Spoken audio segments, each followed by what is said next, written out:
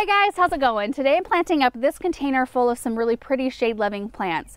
And this area gets a little bit of filtered sun, but mostly shade through the day. We're right underneath a couple of juniper trees. In fact, we just put out a video where I planted some Empress Wu hostas and mahogany monster heucheras right behind me. If you missed that video, we will link it down below. They're beautiful plants, so definitely check that out.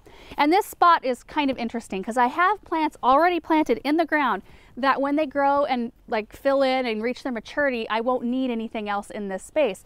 But in the meantime, I have little gaps. So I usually like to either plant annuals in those empty spaces or plant up a container like I'm doing today, pop it in the spot, and then as my plants grow and fill in, I can remove this to create a little bit of extra room. And I'm using mostly perennials. I've got 4 perennials and 1 annual here for this container. And the whole reason I'm using perennials is because I actually want to have these in my landscape later, but I'm not quite ready to plant them. So it's a really good idea to pick up those types of things at the garden center while the selection's really good in the spring. Plant them in a pot, enjoy them, and in the fall, plant them out, and then you can enjoy them for years to come in your garden. So the first thing I am planting is called a Diamond Lake hosta. So this one grows about 17 inches tall. It has a massive spread, so 45-inch spread. So clearly this plant will not be happy in a container with a bunch of other plants for very long. I would think like 1 season max, which is kind of perfect. I'll enjoy it here as a really bold accent, and then I will plant it out. And for this type of plant in the landscape, you wouldn't need a whole bunch of them to create a really like bold effect. 1 would do it. Just with the boldness of the leaf. I love the blue color, and this is really winter hardy too. Zone 3 through 9. So the next plant, which I planted right behind me, is this mahogany monster heuchera. And I had one sitting there that I didn't end up using in this spot. And I thought, you know what, it'd be really pretty to have this in a container. I mean, like, the contrast of these 2 plants is amazing. And this one is also fairly winter hardy. I want to be sure on my details here. I think it's a zone 4. Yeah, zone 4 through 9, grows 12 to 16 inches tall and about a 22-inch spread. So it's already like quite a large specimen plant. And it throws up really beautiful bloom spikes, like kind of this burgundy color, and then they have like creamy pink blooms on them. So we'll have some interest there as well. And then a couple other plants I have. This is a Japanese tassel fern right here, and I just thought this is a beautiful, I mean, in the shade it's beautiful to have some kind of a ferny texture, and I like the glossy color. And then my last perennial is this Goldilocks Creeping Jenny. I want to have this one to cascade out of the front of the pot, and these are tough as nails. And the thing I love about them is they create a really dramatic drape out of a container. Instead of like some of your trailing plants want to do a kind of a filling effect too, like they'll grow up and they'll grow over, this one has a pretty strict downward growth habit. And then the last plant right here is the Surefire Rose Begonia. Now this plant is a zone 10 through 11, so this is the only one that's not winter hardy for our zone 5. You could pop this out of the container and bring it inside and treat it as a house plant for the winter time. They do well that way.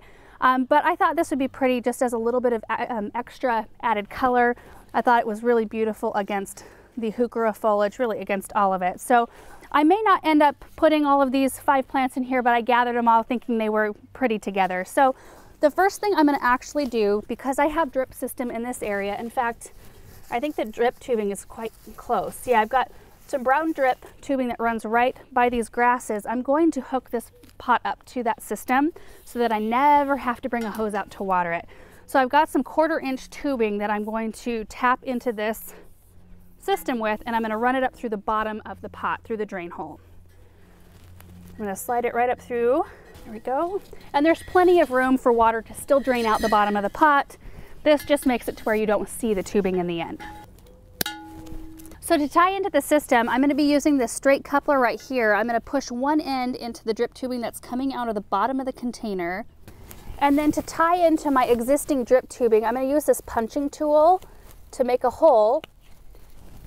And then I'll grab my drip tubing and push it right in, just like that.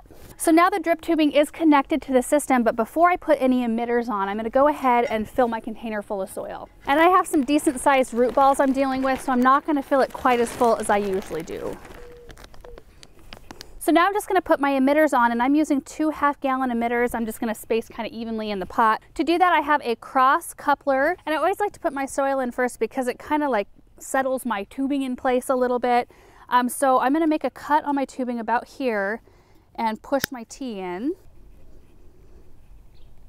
And then I'm just going to cut this little excess piece that I had in half, and I'm going to connect my emitters first. And I always do the pointy side. The pointy side goes into the tubing. Aaron just told me that some emitters don't have a pointy side, so just check your packaging to make sure you're putting the right side in. Case in point, these have different colors on the ends, but they both are ½ gallon an hour. So one just had blue on the opposite side as the other one, so that could be a little bit confusing, but they are both ½ gallon an hour emitters. So I've got both of my tubes ready. Before I actually connect them to the T, I'm going to feed my stakes on. These will help me position the emitters exactly where I want them to go. Okay, now we'll put them on the T.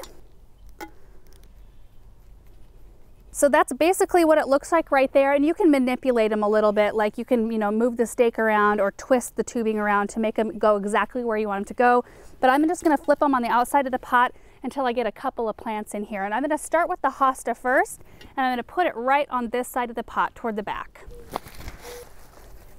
And I love the shape of this hosta because it kind of has a natural opening on one side, which will make fitting the heuchera in really easy and nothing will look squished. Make sure that I've got soil all the way around this root ball. All right, time for the mahogany monster.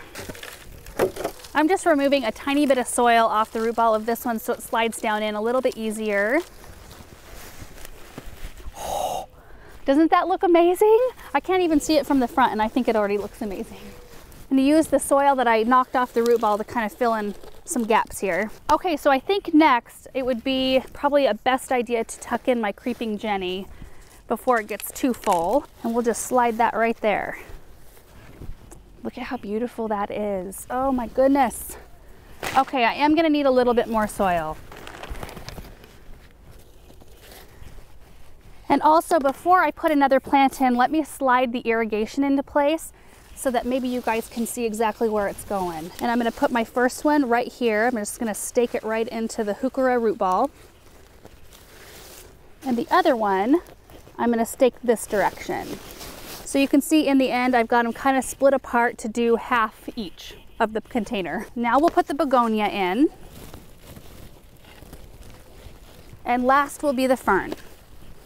Actually need more soil. Like, this is kind of abnormal for me. Usually don't have to add in any soil.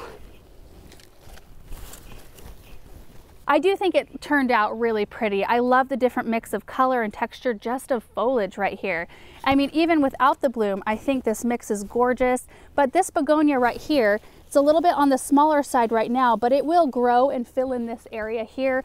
Will provide a little bit of color on that side, and really in terms of maintenance, it's super easy. All I have to do today is water it in to make sure everything's settled, and then it's hooked into our drip system, which runs every single day. So it'll be getting water. I'll be having to, you know, keep my eye on it. That's the thing, when you set things up on drip, you're not done. You still have to come in and give it weekly fertilizer, and then just make sure that like an emitter isn't plugged or something's not looking bad or getting too much water, because sometimes you do have to adjust. It depends on where you live. It depends on what the weather is like. Anyway, I hope you guys enjoyed seeing this arrangement come together. I hope it inspired you to go out and plant something in your garden today. So we will see you guys in the next video. Bye.